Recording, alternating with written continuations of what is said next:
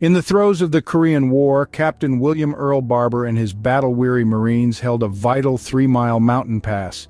Night fell and they dug in, setting up a defense on the frozen, snow-covered hillside. When a force of estimated regimental strength savagely attacked during the night, Barber stood fast, assuring he could hold if supplied by airdrops. He chose to risk his own command rather than sacrifice his trapped Marines or abandon his wounded. Although severely wounded in the leg, Captain Barber continued to maintain personal control, often moving up and down the lines on a stretcher to direct the defense. For 5 days and 6 nights they repelled repeated onslaughts, accounting for an estimated 1,000 enemy casualties. When relief came, a mere 82 of his original 220 Marines could walk away from their valiant stand. Captain William Earl Barber, this is his Medal of Honor story.